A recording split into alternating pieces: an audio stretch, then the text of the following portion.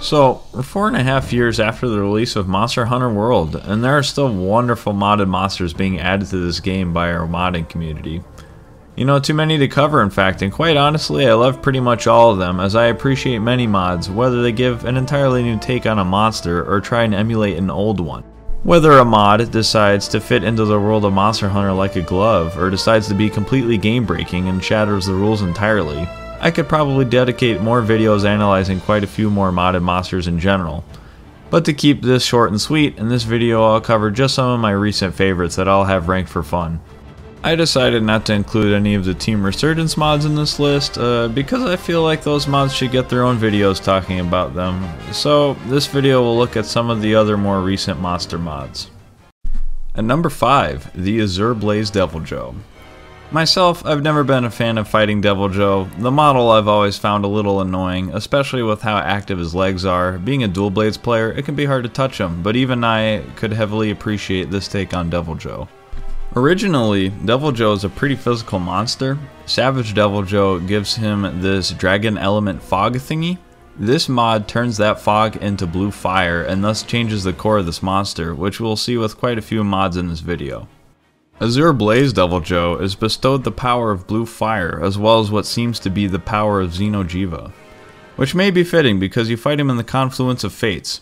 With this, you'll notice he has a blue fire aura around him which intensifies when he's enraged.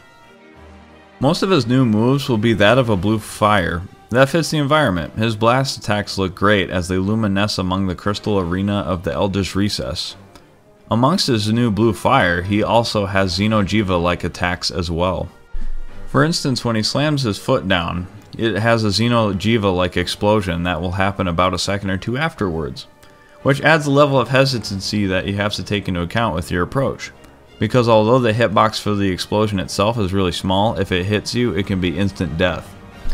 He has another move that shares the animation with the Savage Deviljho. He moves his head from right to left, but instead of a Dragon Blight Smog, which would be the usual attack, it's a blue fire that explodes in multiple different spots when it lands. His Nova is especially impressive. The build up of this move is actually pretty creative. The red tint fills your screen as the impending blast gets bigger. While the Nova looks great, the move design is also being helpful, teaching you when to evade or jump out of the way as the screen gets more red. This is great move design. It puts you in the state of awe, but it also shows you how to deal with it, or in this sense, when to deal with it. It has a sense of intuition. The first time he did this Nova, he didn't have to tell me when to dodge or dive. I could figure it out. The new move design, the location, and the overall deviant design and feel of the monster are why Azure Blaze Deviljho is one great mod to check out and why it's 5 on this list. Now for number 4, probably the most well-known mod of this group, Deviljho Nergigante. He was a perfect package of a modded fight in almost every way. This mod, taking him to the secluded valley with possibly the best soundtrack for the mod possible, the Devil Kazumi theme. It's a song that matches the fight in tone and tempo and will amplify the badassness of the fight even if you are to perish. Deviljho Nergigante is a lot like Archetempered Nergigante as far as his pace and power, if you remember him from Monster Hunter World. He attacks fast and hard and has a few facets to his moves that might surprise you. He is like if you took Nergigante and fed him Dragon Element steroids, or as the mod page describes it, the Deviljho Nergigante is a Nergigante that has had cells containing what is only known as the Devil's Power fused with its own. It carries strength unlike any others of its kind, and becomes especially dangerous as the power within is unleashed. I would say that sounds easy, right? You'll also notice if you observe closely that his chest all the way through his tail and his wings are pulsating red the entire fight. This pulsating also gets faster, as well as he gets a dragon electric aura when he's enraged. A few of his attacks will add a dragon element explosion, which will create an extra evade you'll have to pull off after he lands a move. He also has a new kind of Nova, where it combines both Nergigante and Ruiner Nergigante dive bombs. Whether intentional or not, in my heart and many others more than likely who are lucky enough to actually play this mod, Deviljho Nergigante is a true successor to Nergigante. Although the modders probably didn't intend it to be that way, this fight is probably far more what people wanted than what we got with Ruiner Nergigante. For number 3, we have the Flame Pukei. The Flame Pukei was one of my favorite recent mods that I felt got overlooked without good reason. This mod does what I had hoped eventually someone could do, which is make a badass Pukei fight. Many of his new moves are pretty similar to his old ones, just with fire, but the quality of the effects and the visuals are really on point here. Seeing Pukei shoot fire across the map and stage will make you wonder as to why Capcom didn't make this version of the monster instead. Coral Pukei is great, but visually, Coral Pukei has nothing on fire. All of that, as well as a great soundtrack, the modder successfully turned Pukei into an epic fight. His transformation into enraged mode is also pretty epic, engulfing him in fire aura as well as having added some wind blowback on his landings. The transition fits very well. He's also got this awesome new split fire attack.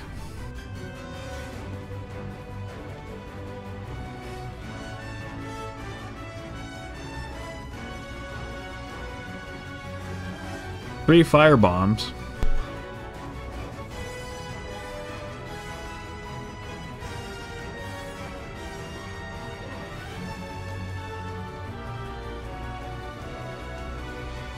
As well as this move where he might typically engulf the area in water in a circular pattern. Now he's doing it with fire and it looks terrific. His new moves are dangerous and hit hard, as well as have a bigger area of effect. And of course apply Fire Blight. Please check this mod out and make sure to bring your fireproof mantle.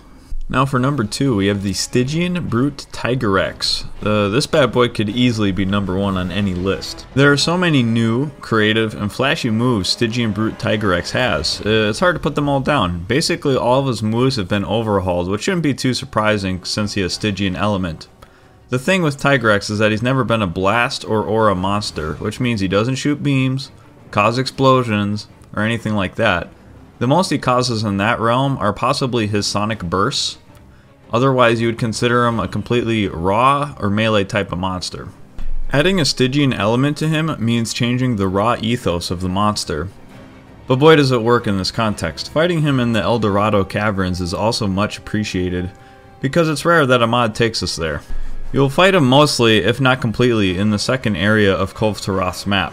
Though I had one occasion unrecorded that actually went to a different area, the third or fourth. Not actually sure what causes that, but it might be a timer. Also, there will be a turf war no matter what. It's inserted about a few minutes into the fight. This is not only special because it's a turf war with Stygian Brute Tigrex, but I extra appreciate how easy it is for the player to get this kind of treat. The monster just pops in, has a turf war, and pops out, and all you have to do is sit back and enjoy the show.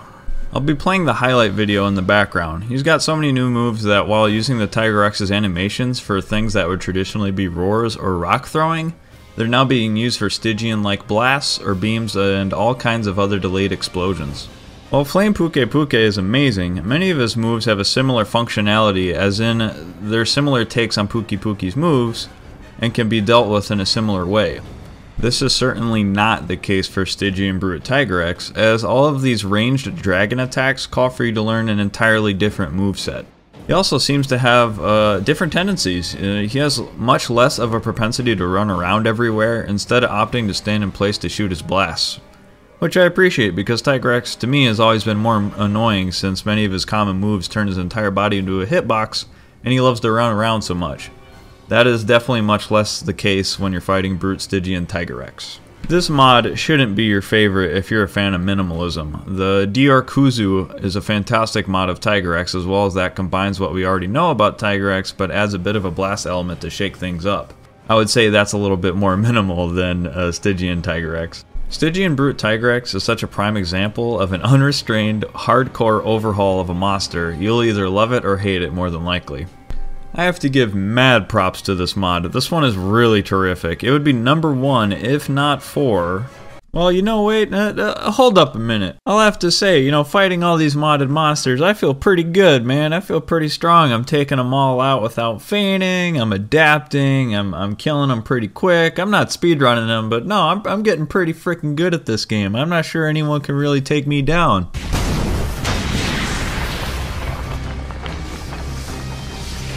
Calma.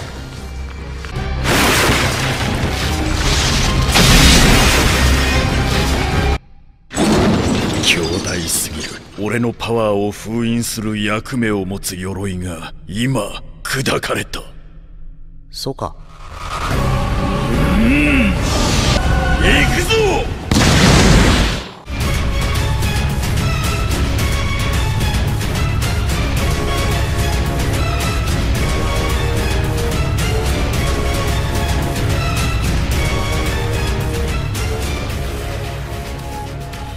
And finally, the last, but certainly not least of this group, my number one modded monster, the Humiliator, the Humbleizer, the HellBlade Glavenus, the Deathest of Blades. This was one of the most difficult, yet realistically doable mods I have ever played, and as a pretty good player, because I often feel like Saitama, that is why I have it as my recent favorites, because it gave me the insane test I've been looking for from a modded monster. Initially testing this mod's hardest difficulty with a modded god tier weapon that gives you 10k extra defense, I would still get one-shotted by many of his moves that are lightning fast.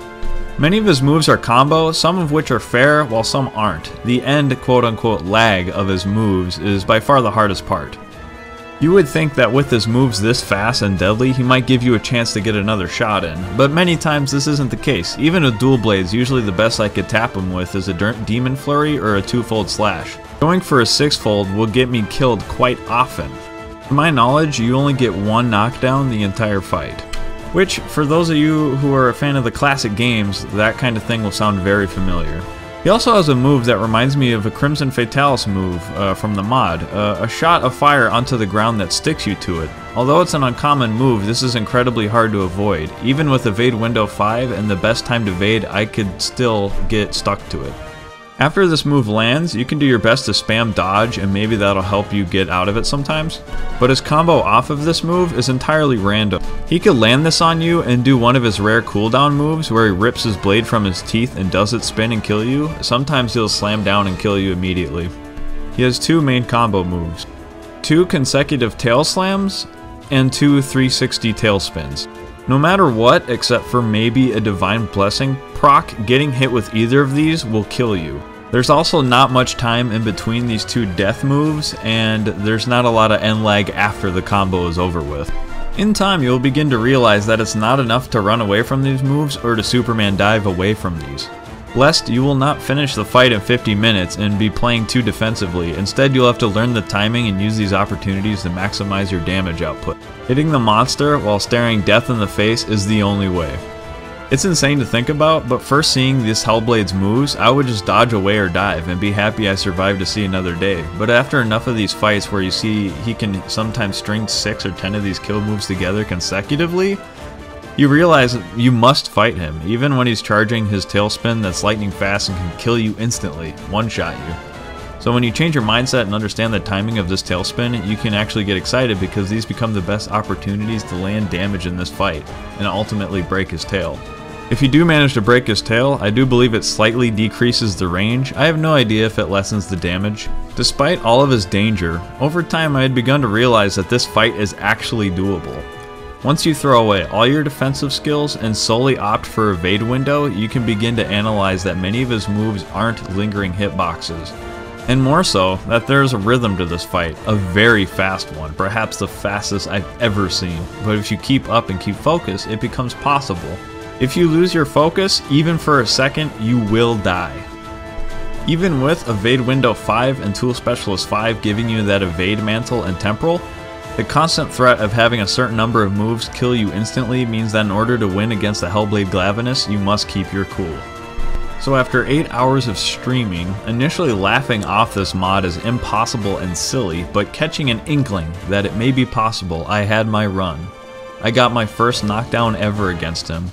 I had my double fortify procced for 15 minutes. I broke his tail, and for the last 15 minutes I held my breath. I had begun to see skulls. With my heart pounding, I had to remain diligent and stay focused, and thus with a 6-fold slash, no mantles, and exhausted mental retention, HellBlade Glavenus EX fell, and I felt the true thrill of battle I haven't felt in a long time. This mod is best for truly exceptional hunters. So to summarize this mod, the design of this monster looks just like HellBlade from the past games. Moreover, the main comments I read from the modders page, besides how difficult the fight was of course, was how much this emulates HellBlade Glavenus from the old games. The modders truly brought this monster to life and back into Iceborne, a true gift. Thank you to the modders. Also, there are quite a few versions of this thing. For starters, there's the full contents version, which has you fight in the Teostra's part of the Elder's Recess, and that's the one I'm covering. But there's also a 2.0 version, which I won't be covering, but also should get a look. You may have to download that mod separately because it's not a part of the full contents version, but that has a lot of different moves from the full contents one, which I find pretty fun. So it's worth getting on its own. I wouldn't say full contents is just an objective upgrade, it's just different from 2.0. What I'm covering is the full contents version, which has at least 6 difficulties for this fight. G rank 1 through 5, an event difficulty, and an EX difficulty.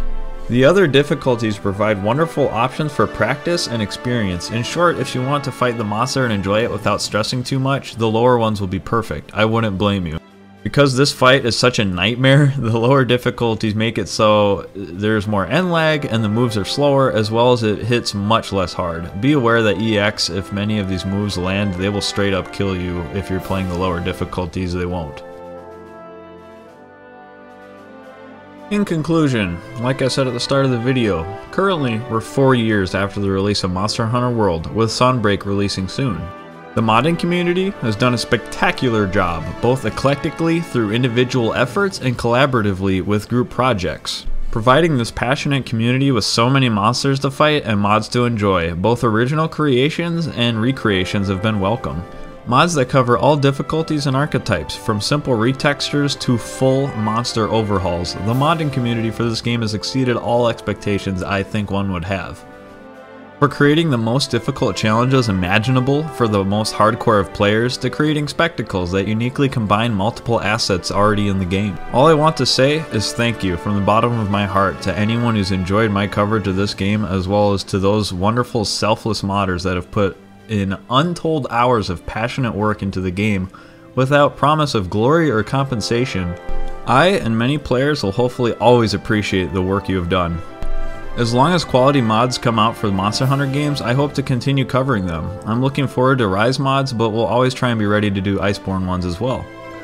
Of course, we cannot forget about Sunbreak and future games. Thank you all for coming with me on this journey. If you could, please subscribe and leave a comment down below. I would love constructive criticism. How did I do? What could I do better? Do you enjoy this kind of content, or should I just shut my mouth and stick to playing? Anyhow, thanks for watching.